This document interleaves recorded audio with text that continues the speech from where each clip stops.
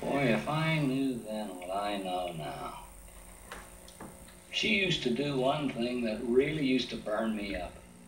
What was that? Well, you know how I like snow cones. Raspberry. Right. Well, there wasn't a day went by that I didn't offer that girl a bite of my snow cone. You know what she used to do every single time? What? She used to bite off the end, sip out all the syrup, and leave me with nothing but the ice. Yeah, ice. That's terrible. Yeah. Today you're no different.